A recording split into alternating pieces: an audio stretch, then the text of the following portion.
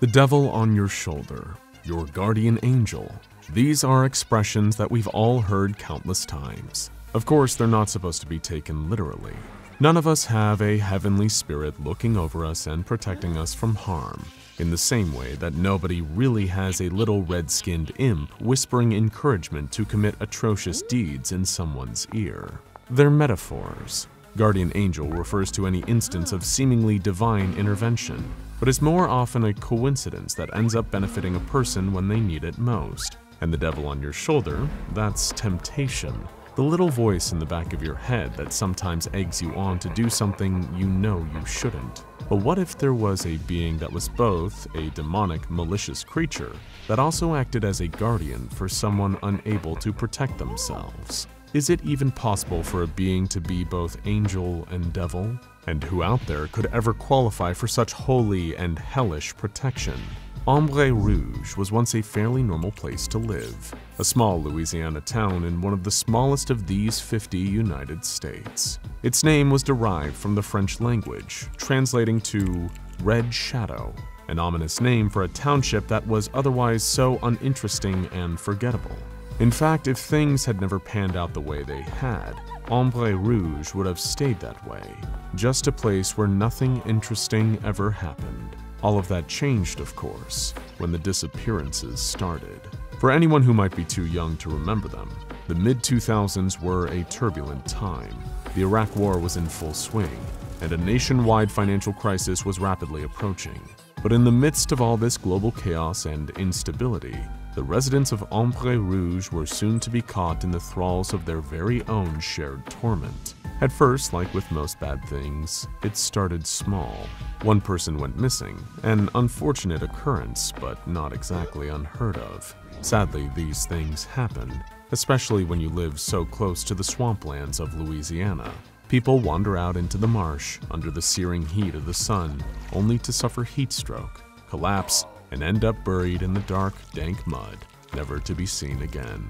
Few of those living in the town took much notice of the first disappearance. Apart from the missing person's relatives, many just shrugged off the news. As sad as it was, most of the townsfolk were just grateful it hadn't happened to any of their own family or friends. Maybe it was that ignorance, that lack of vigilance or reaction, that meant a second resident would also be reported missing, not long after the first. But this time was different. Unlike the previous disappearance, this one had an eyewitness. Clement Donovan, known to locals as Clem, had spotted a passerby while taking out bags of garbage. This unassuming pedestrian was the second disappearance victim. Thinking little of the man who just seemed to be walking home, Clem went back inside. A split second later, he heard a scream from outside and rushed back to his dimly lit porch. It was there that Clem claimed he saw something retreating towards the nearby woods. However, Clem's wild story of something not quite human wasn't taken seriously by local police. He even managed to snap a grainy photo on his clamshell cell phone. But back in 2005, phone cameras were nowhere near as advanced as they are today. Most Ombre Rouge locals wrote Clem off as a crazy old man at best. But worst, it made him look like someone who was trying to exploit or make light of the disappearances, something that garnered him a lot of dirty looks from his neighbors. That was until a number of other residents started reporting they had also witnessed a humanoid creature. It's hard to say if any of these eyewitnesses were genuine and how many were just people latching on to Clem's story. Regardless, the disappearances hadn't stopped, and it didn't take long for an unknown organization to roll into Ombre Rouge after hearing the rumors of a creature sighting. A few residents, even the local sheriff's department, thought these shady figures were a division of forensic specialists here to aid in the investigations into the missing persons. The more conspiratorial folks living in the town had a different explanation, that the newcomers were a deep state-controlled top-secret government group, there to assess the possibility that there really was some kind of monster on the loose. Not long after this group had arrived in Ombre Rouge, the number of residents going missing seemed to dwindle. On the 18th of December 2005, they packed up and left town. giving no explanation to the local police. Nobody knew if this secretive foundation had actually uncovered the perpetrator responsible for all the disappearances, if there even was any creature like the rumors said. But whatever had transpired in that Louisiana swamp town, one thing was clear. The moment the Foundation left, nobody else went missing from Ombre Rouge, or at least, not for over a decade. Before then, however, little else of note happened in Ombre Rouge after the initial spate of missing persons cases. This, apart from a car accident that took place just under a year after the various disappearances ended. A heavily injured man by the name of Simon Hayes was taken to a local hospital, suffering from a severe concussion. Simon had been involved in a collision with a car on the 11th of November 2006. The doctors that examined him determined that Simon had been left with short-term retrograde amnesia, a condition that affected all his memories from prior to the accident. It was due to this that he was unable to recall events that occurred in the years before he'd sustained his injuries. Now, what is it that makes a random, if unfortunate, car accident victim so significant? Well, Simon Hayes actually became the first person in Ombre Rouge to be declared missing in almost a decade. In 2016, 10 years after his accident, and 11 after the original slew of disappearances, Simon vanished when returning to his hometown in Louisiana to visit his family.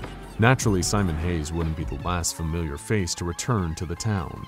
A repetition of such similar and strange occurrences as before also brought the mysterious Foundation rolling back in. Little did the townsfolk know, in the year that had followed the group's original exodus from Ombre Rouge, they had lost something. On the exact same day Simon suffered his accident, whatever it was the Foundation had left town with had managed to escape. Perhaps this was a purely coincidental occurrence, but what if it wasn't? After all, road traffic collisions take place all the time all over the world. But an accident happening in a town with a history of people going missing on the exact same day that this thing escaped captivity? Maybe there was a link between the two events. At the very least, the Foundation seemed to think so. Some of the more astute people living in the swampside town noticed black armored transport vehicles moving into their neighborhoods. Men in body armor locking down the whole of Ombre Rouge. These didn't seem like local police. They weren't even the National Guard, although they were certainly heavily armed enough to cause concern.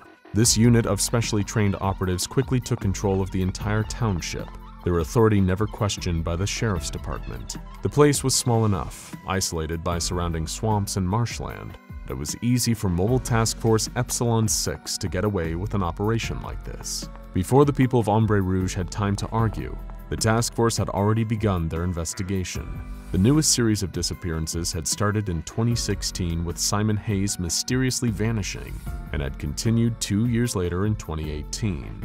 Just like the first spate back in 2005, there were sporadic and unconfirmed eyewitness accounts of a creature, shaped like a human but considerably taller, almost 2 meters in height. Most witnesses reported only ever seeing this local boogeyman at nighttime, making it much harder to see in detail, although a few seemed to state its skin was deep red, unlike any natural human skin tone.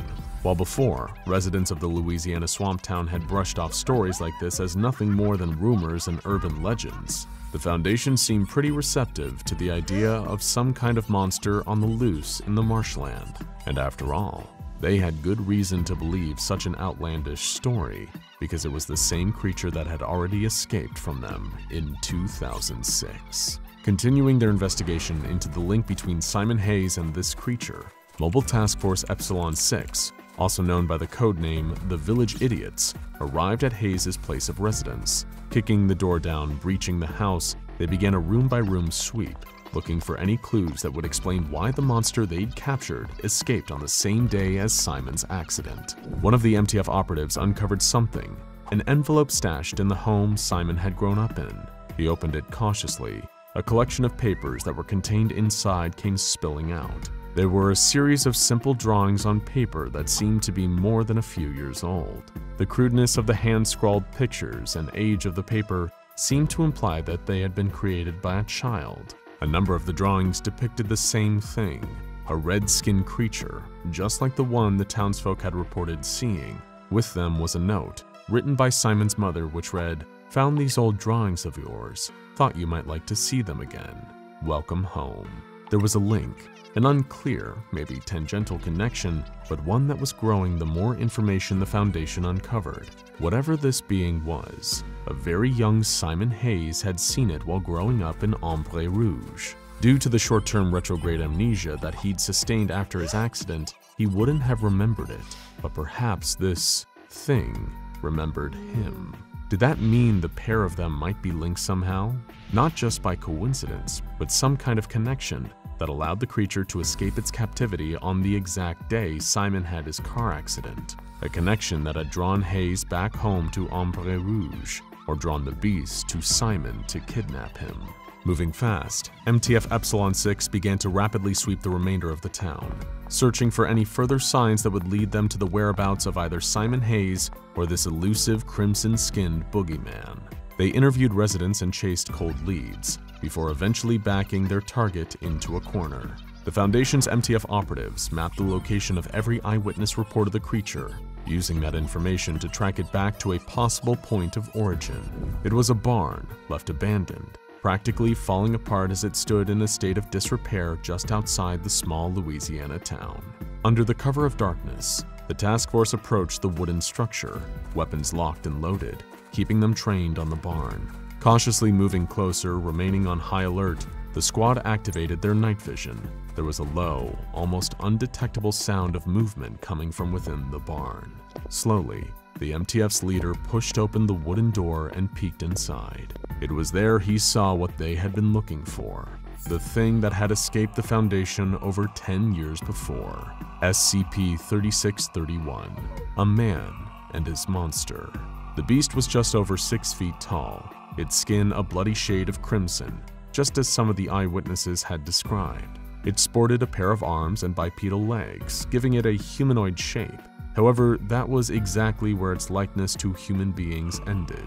The creature, later designated as SCP-3631-1, lacked ears, eyes, or a nose, only a wide gaping maw of sharp teeth. Its face was covered in holes that twitched and puckered like smaller miniature mouths. In actuality, it used these orifices for various senses. It smelled, saw, and detected sounds through the holes in its otherwise mostly featureless face. As the members of MTF Epsilon 6 entered the barn stealthily, making sure not to alert SCP-3631-1, they sighted something else.